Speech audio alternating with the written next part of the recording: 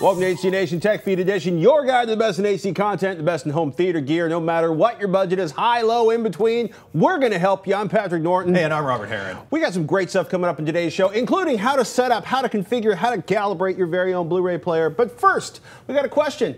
Ahmad Khan comments on YouTube, how much should one spend on getting their television professionally calibrated? Ooh. You, sir, are a professional calibrator holding multiple certificates, THX, ISF, a few others too, I may add. And all good things to look for when home you're theater, shopping audio, and video.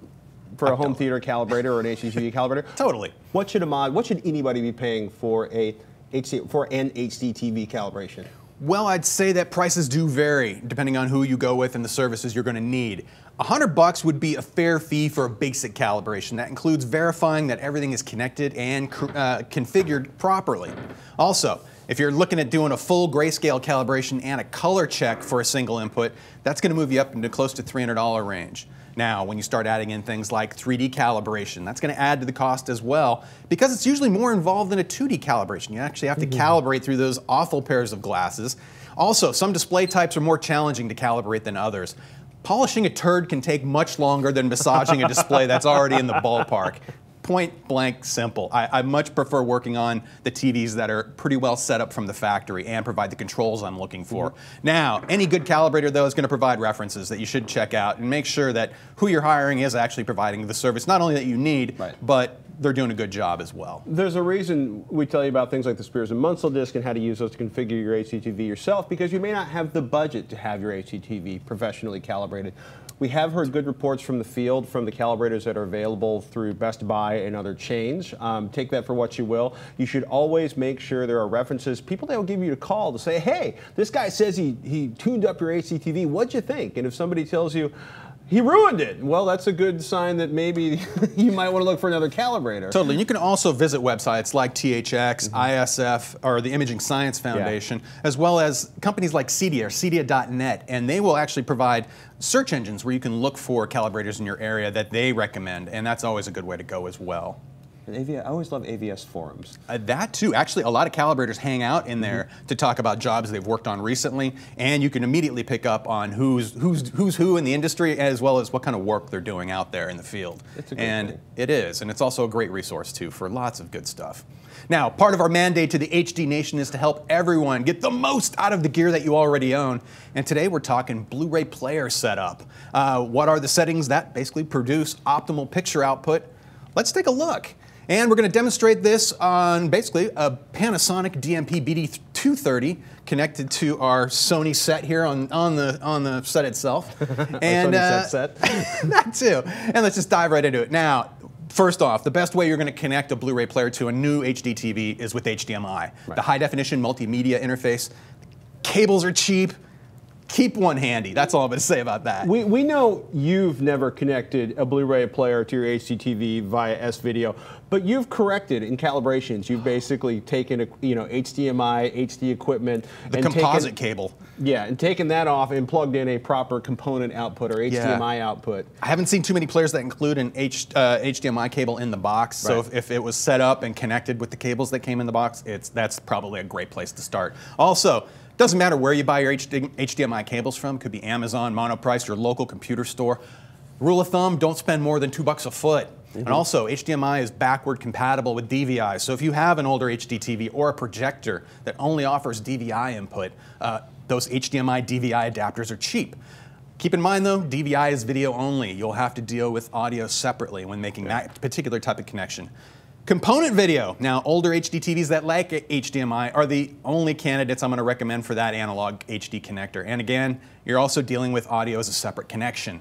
Now, when we talk about these alternate audio connections for your Blu-ray player, typically on the back you'll find an optical or coaxial stereo out, that's a digital output. Usually enabled SPDIF. SPDIF too. Yeah. And also, you also have sometimes just stereo RCA jacks, or even on newer players now you'll see dual HDMI outputs, one of them being provided a dedicated audio output to an AVR. Now, there also may be related settings that turn off HDMI audio in your Blu-ray player for when you're connecting it to a TV and you're using that, say, optical or coaxial or RCA connection to something like an older AVR. just know that you will have to set that up. Totally. If your HDTV or your projector does not support HDMI, or if it has HDMI, worse yet, it doesn't support HDCP, you're going to have to deal with some trauma, and there's no way around that. Totally. Yeah. Now, as far as setup goes, let's start simple.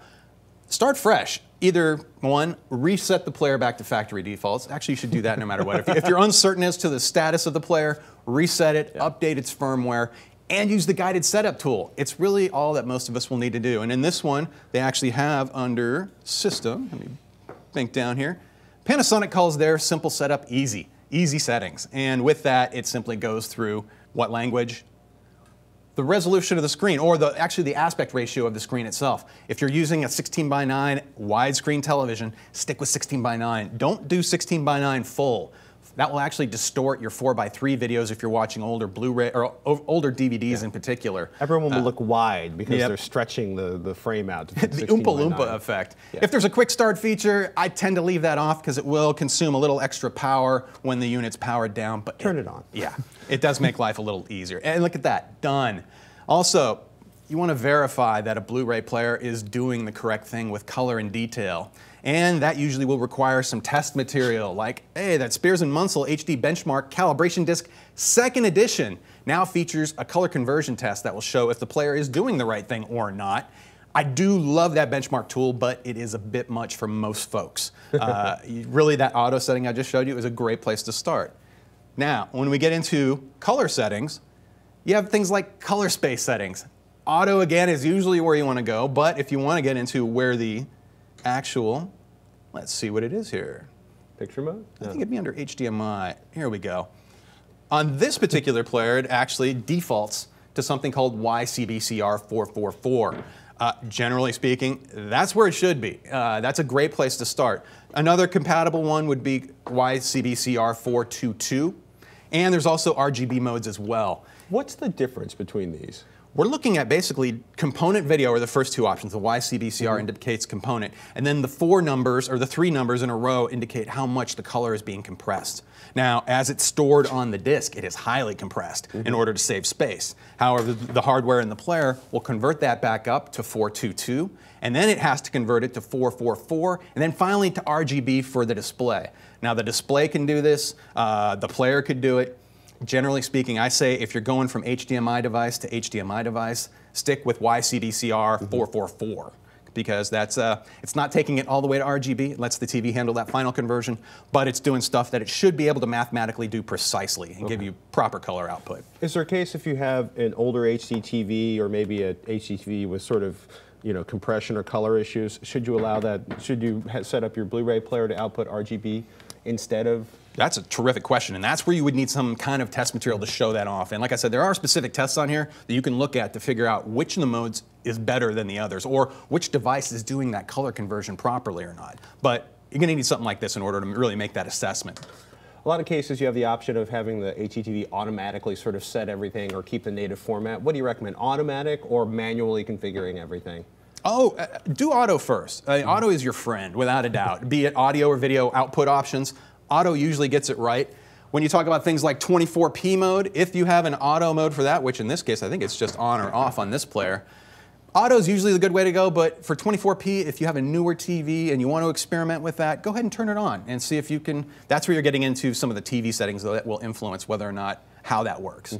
However, if I did turn on, say, 24p mode on this and the TV didn't support it, it's okay because the player will still output the correct format and keep the picture going the way it should. Also, you're going to have things like picture adjustment modes and picture modes in general for your HDTVs.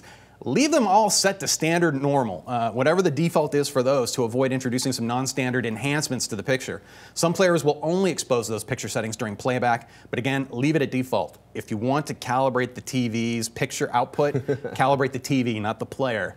Also, 3D. Some 3D Blu-ray players, like the PlayStation 3, actually feature a 3D setup option that factors in the size of the TV you're looking at. Verify that that size is correctly detected, or just enter it manually yourself if it's not. And the bottom line, when you're uncertain, go auto. Use HDMI cables, and if you want to improve picture quality, calibrate the HDTV set, because odds are the default settings from your Blu-ray player, especially with Blu-ray movies, is going to be pretty spot on. So, calibrate the HDTV first or the Blu-ray player first?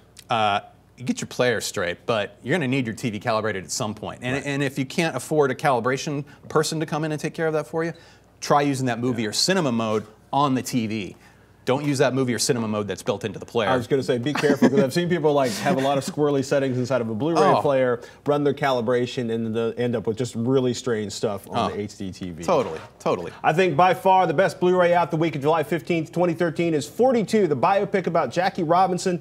You should know him as the first baseball player to break Major League Baseball's color barrier that segregated the sport for more than 50 years, to quote JackieRobinson.com. An extraordinary man, extraordinary story, and by most accounts, a most excellent Blu-ray. By the way, if you see a pile of mastered in 4K Blu-ray discs on the shelves this week, say Men in Black, Moneyball, Pineapple Express, Spider-Man 2, or the ever so awkward 1998 Godzilla, they ain't 4K. They're new 1080p Blu-rays encoded from 4K masters with pretty much no extras to maximize the space on the disc for the film and thus maximize the bitrate the movie is encoded at. What you're seeing now is a review from back in May, or what you just saw was Sound and Vision back in May reported Spider-Man was encoded at a consistent 35 megabits per second. That is a big deal for a Blu-ray. Sound and Vision said the picture had a more solid look with finer rendition of film grain. Sony's 2012 Spider-Man BD releases no dog, but the texture of the grain was rougher and the image was overall more noisy compared to the mastered in 4K version. Also, says Sound and Vision, details like the strands of a spider web in a scene at a lab came across more clearly via mastered in 4K. This is interesting stuff and something you should see. It's kind of funny because the actual resolution, the detail, kind of like the increased detail in there is something you're going to see even if you don't have the chain of hardware you need to get Sony's expanded color, which is also known as XV color or XVYCC, which is something else that's showing up in the mastered in 4K discs. I'm going to have to get one of their TVs in, I think, and one of the compatible Blu-ray players. You have a PS3, you have a compatible Blu-ray player for expanded color. Nice. Yeah, it's really interesting stuff. It is not 4K, but it's the idea that I'm kind of excited because remember Superbit DVDs? Oh my goodness. See, this is similar to that. It's like, get rid of all the crud, just movie only at the highest bit rate possible so you can have the maximum detail, especially with action movies. I think that's where you're really going to see the most improvements. If you're going to be heartbroken about not having like 72 additional sort of documentary features of the movie, you're not going to like mastered in 4K because they're stripping all that out and using the entire Blu-ray for the movie. Good point. It's funny, not a lot of news this week, but the internet blew up this morning talking about Apple's new ad-skipping technology. This was awesome. Yeah, well, so Jessica Lesson, I believe, just left the Wall Street Journal. She broke the story on jessicalesson.com. She basically calls it, she's a little more accurate, she calls it technology that allows viewers to skip commercials and that pays media companies for the skipped views. Not a lot other than that is known, other than that Apple's been pitching cable companies and TV networks. It could be a really interesting way for Apple to add premium live content to Apple TV. Hey, I think it's more interesting that while most HDTV manufacturers can't seem to make money on HDTVs, JVC just launched a new line, basically a new flagship line of Black Sapphire SL series HDTVs built by Vizio's maker, Amtran actually. Engadget reports that, quote, the new models boast high-end touches like shiny bezels, ultra-thin profiles, and an edge-lit LED adaptive backlight system, and that JVC is launching the lineup with their $799 42-inch model and $899 47-inch model. Interesting, and at prices that are in line with some of the better values. Period. Exactly. Well, it's kind of funny. Usually they start out with the top of the line, 74-inch, $92,000 HDTV, and they're like, we're starting at $800. That is a really different way of doing things, and best of luck to JVC because we want to see them keep making amazing high-end projectors, or better yet, figure out how to take that technology from their high-end projectors and make it more affordable. Love JVC's projectors. Dieter Alb commented on YouTube, I never hear you guys talk about Bose systems. Why? Well, look, first up, our condolences to the friends and family of Amar Bose, the legendary MIT professor and audio entrepreneur who died a few days ago at the age of 83. Whether you love the Bose sound or hate it, the man had a major impact on the consumer electronics industry and generations of students at MIT. But in the words of Steve Gutenberg over at CNET, who wrote a thoughtful obit for Mr. Bose, quote, the Bose sound is loved by millions, but I can't say I've been all that impressed by too many Bose products over the last few decades. There was one exception, the Bose Quiet Comfort 15 noise-canceling headphones. They are by far the quietest headphone I have ever tested. Yeah, I mean, look, a major reason you won't find us talking up the gear that Bose has is because Bose is not interested in having their equipment reviewed by anybody that might suggest it's worth less than the sticker price or that you might be able to get more performance for less money. And given that the privately held company had revenues over $2 billion as recently as 2011, why would they? Look, if you like Bose, if you find it aesthetically pleasing, if you trust the brand, if you like the sound, go for it. You will almost never hear us recommending a Bose product over other products because we can almost always find something that sounds as good or better for less money. Bose is kind of... It's a good place to start. Sound. It's a good place to start. If you enjoy it, don't change it. But if you want the sort of most accurate audio fidelity, I think there are other places to go. Cue the emails, hdnation@revision3.com. Tell us we're jerks. Hey, and the most popular noise-canceling headphone I see on any airline is theirs. Yeah, and Bose is hugely popular because people like the way it sounds, because it's usually a huge step up from what they're used to, and that's a good thing. Anything that improves the sound quality is good. We think we can do better. We're going to try at least. Hey, Richard A. posts on YouTube, hey guys, I want to know if there's a significant difference between Dolby TrueHD and DTS HD Master Audio on Blu-ray. I feel that the DTS track has more impact according to my ears, especially when it comes to machine gun fire. My Bowers and Wilkins speakers have been tuned thanks to the Odyssey tech on my Denon AVR. Do you guys disagree? And lastly, will a second subwoofer in the back even out the bass in the room? Thanks, and you guys continue to rock every Wednesday. That's pretty cool. Thank you. Yeah, thank you.